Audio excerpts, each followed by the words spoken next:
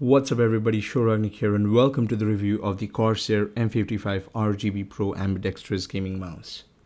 Now before I get into the video, I have only one thing to confess, that where was I? I know you guys have this question in your mind. Where was I gone? Promising 2 videos a week. So some of my family members got COVID-19 and I was sent to my aunt's house for my own safety. And I admired the decisions made by my parents. So I was gone for like 1.5 months, more than that. And I came here about 3 weeks ago, but I needed some time to give myself because I'm a school student and I had a lot of schoolwork pending, so I had to do all of that, finish all of that ASAP, and then I am here right now making videos. With that being said, let's get started.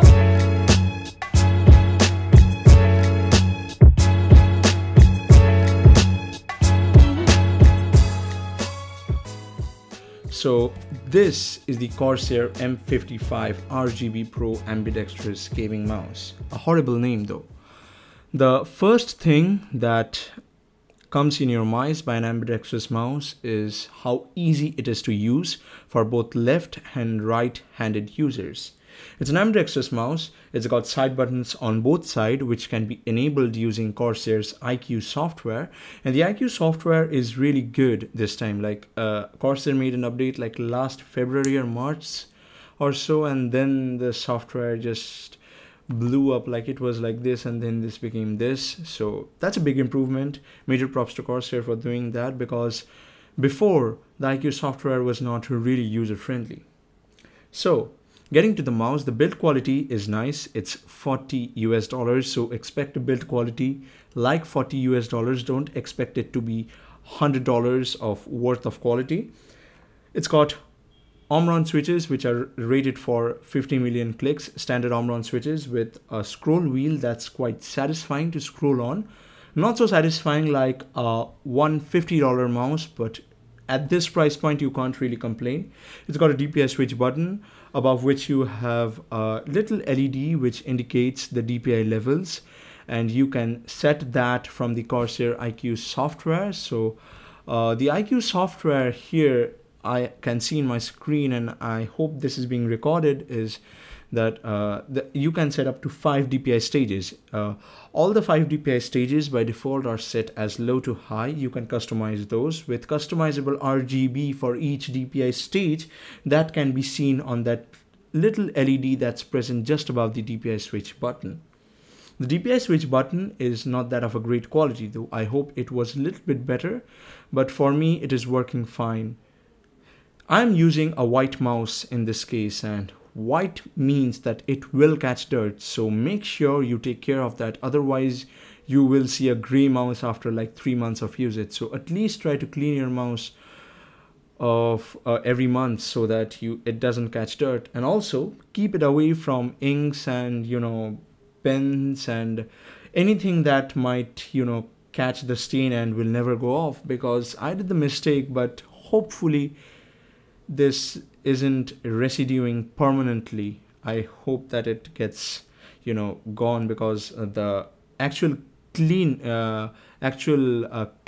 material that's used for cleaning this ABS plastic or PVC, I don't know what material they're using, but it's really high quality plastic. It's a really high quality plastic.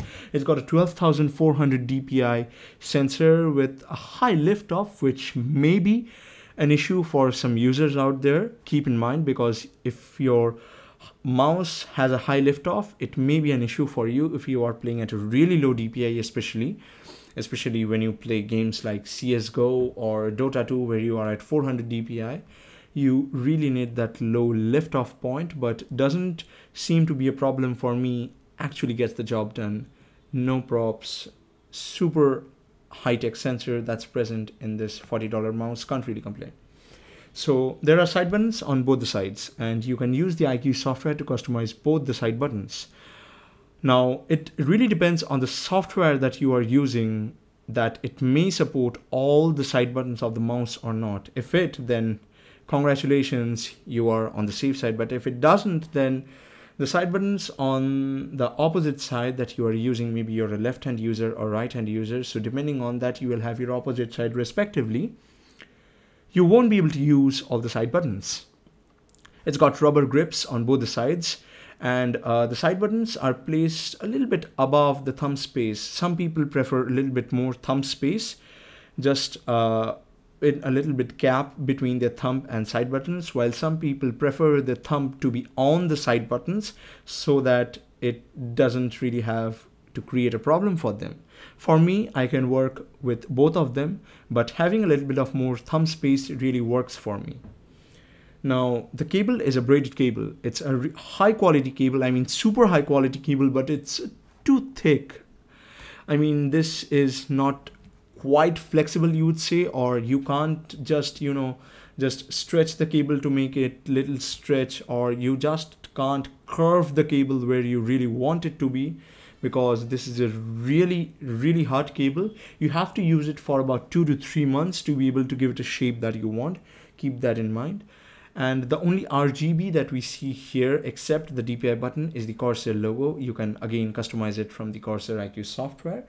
And Corsair IQ is a good software. It can take firmware updates, and I hope Corsair fixes that high lift up from a firmware update in the future, because that has been a real issue, not for me, but for my friends who are using this mouse. With that being said, let me know down in the comment section below how you like the review of this mouse. And if you ask me, this is a must recommendation, especially for the people who are on a low budget. And if you can get the white one, man, it looks pretty. Also, on the last video, I said that I will be improving on my audio quality. So let me know how my audio quality is right now, because I have tried my best to do that. I hope it is a little better. I hope it doesn't catch that much of a background noise as it was doing before. That's it. This is Shoragnik signing off, and I'll see you in the next one.